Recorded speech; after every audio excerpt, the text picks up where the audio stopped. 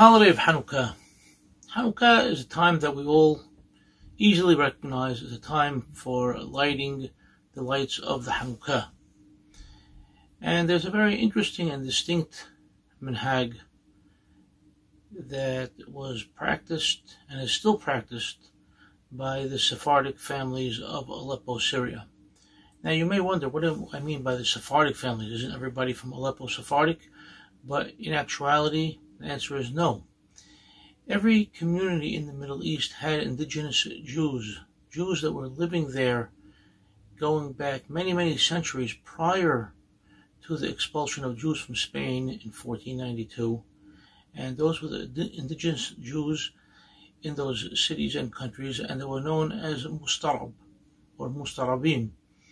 And when the Sephardic Jews, or the Spanish Jews that is, arrived from Spain, those Jews were known as Sephardim. And so now Sephardim and Mustarabim began to merge into one community, one congregation. But in most places, they remained as separate congregations. It took quite a few decades and even centuries for them to merge into one. Now here's an interesting thing. The Sephardic Jews of Aleppo, Syria, have a very unique custom, and that is a custom of kindling an extra light on each night of Hanukkah.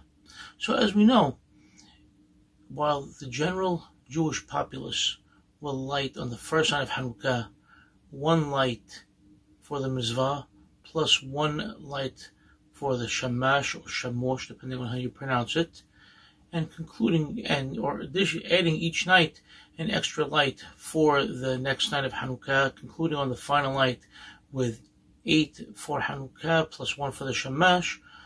The Sephardic Jews, the Spanish Jews specifically of Aleppo, would lay an extra light each night. That means on the first night they had actually 3 lights, and on the final night they had 10 lights.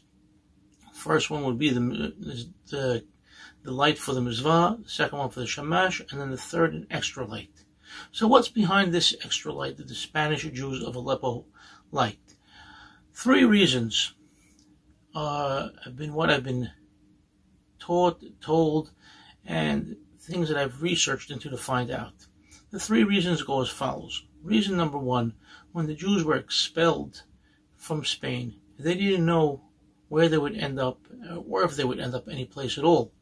And so when they finally got to Aleppo, they felt that this itself was a miracle, and it was Hanukkah time, so they decided to light an extra light to commemorate their personal miracle. Second reason given is that when these Spanish Jews arrived to Aleppo, they weren't easily accepted into the community. In other words, the Mustarabi Jews did not want to accept the Sephardi Jews, and there was a bitter conflict between them whether to let them in or not let them in, and finally they were accepted at Hanukkah time, and because of that they saw this as, again, a special miracle for them, and they decided to light an extra light. The third reason being that the Jews that left Spain tended to be very, very wealthy Jews. And keep in mind that in those days, when the sun went down, your day was over. You had no more lights. But since these were wealthy Jews, they had the oil, they had the wax, they had what was necessary to illuminate their homes on those long winter nights when the sun went down early and it was dark outside. So they would always have a light in their house, a light in their window.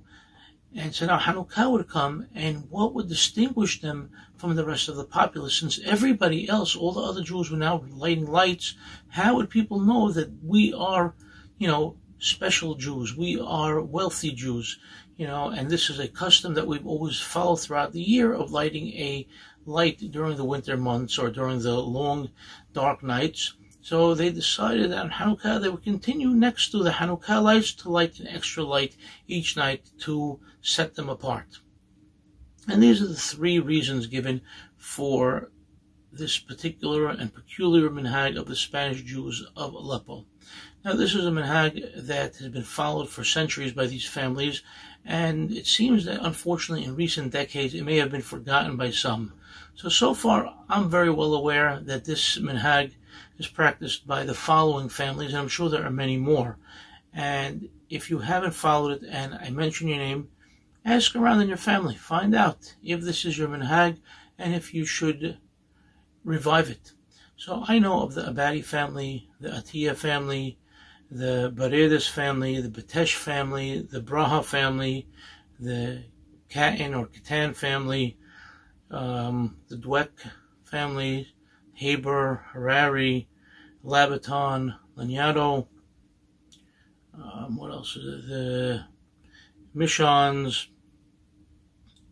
Shayos, Abadis, Suttons, Towels, and quite a few other families, but these are the ones that easily come to mind right now.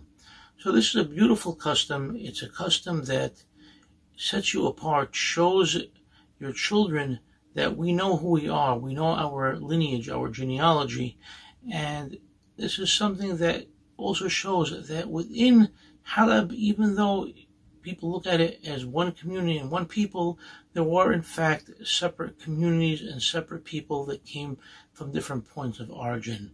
And once again, we keep in mind the miracle of the holiday of Hanukkah, that we as a nation have been able to persevere different persecutions, and even when we were set apart, we still shone through like the lights of Hanukkah.